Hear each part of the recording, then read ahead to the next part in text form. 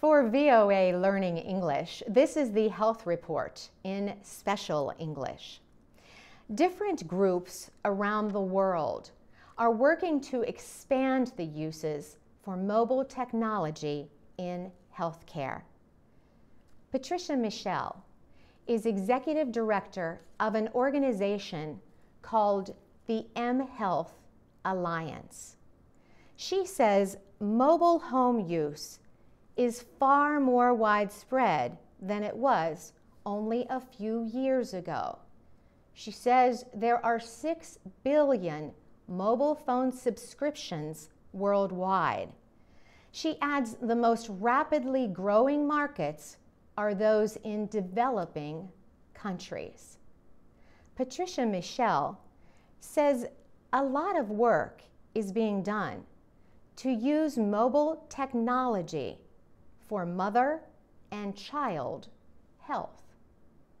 She says earlier work had been done to look at mobile technologies that could help control HIV and AIDS.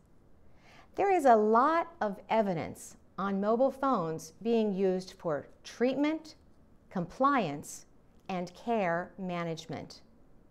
Recently, more than 4,000 people from 50 countries met at the 4th Annual mHealth Summit. The summit brings together experts the organizers call the mHealth ecosystem. This includes non-governmental organizations, governments, and the technology industry.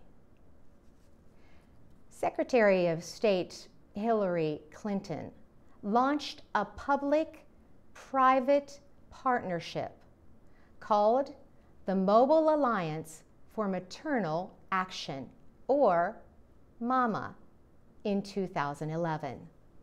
The MAMA program sends messages to mobile phones to educate women about their health. Millions of pregnant women and babies around the world are at risk of life-threatening illnesses, and millions die needlessly every year. Health messages can also be sent to husbands and mothers-in-law and entire families, so everyone can be informed about health issues.